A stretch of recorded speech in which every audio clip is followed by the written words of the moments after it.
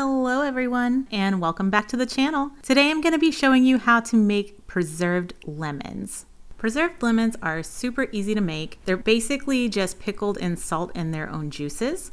And if you've never heard of them, you're not alone. They're a pivotal food item in North African kitchens, and they're used to add brightness, salt, and depth to stews, dressings, sauces, tagines, and other dishes. Many Moroccan and Middle Eastern recipes call for preserved lemons, and as I said, making them is a very easy process. They just take some time. And the good news is it's all waiting time, not prep time. Prep time is really fast. So if you have any dishes that you've been wanting to make, or you find any that call for these, you're going to want to prepare these way ahead of time. If you like them, it's good to just keep them on hand. They'll keep for a very long time. To start, prep the jars you plan to put the lemons in, as well as their lids, by boiling them. This is always the first step in any canning recipe for sterilization purposes. However, unlike other canning recipes, this does not involve hot liquid beyond this point.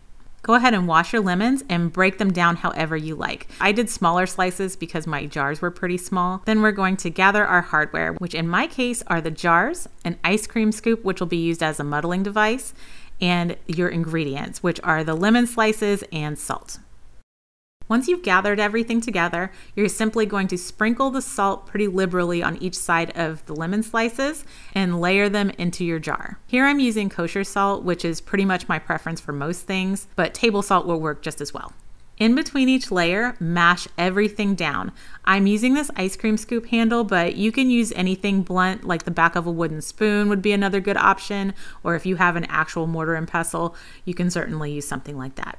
This gets the juices flowing and intermingling with the salt and fills the voids, because what you want to do is get as much of the air out as possible. This process also moves things down, allowing room for more slices to be added. Something to note here is you could add in additional seasonings like bay leaves or other spices depending on your preference. I am making just a very basic, simple recipe here, but you could play around with things and figure out what you like and what works best for the dishes that you're trying to make and get adventurous.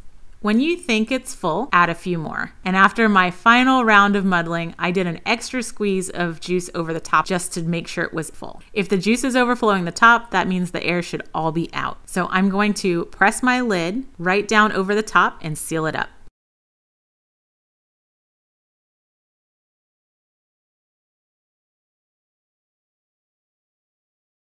Once everything is sealed, store your jars in a cool, dark place. I stored mine in the back of my pantry, which they stayed for about a month. The only thing I needed to do was just shake each jar a bit periodically during that time.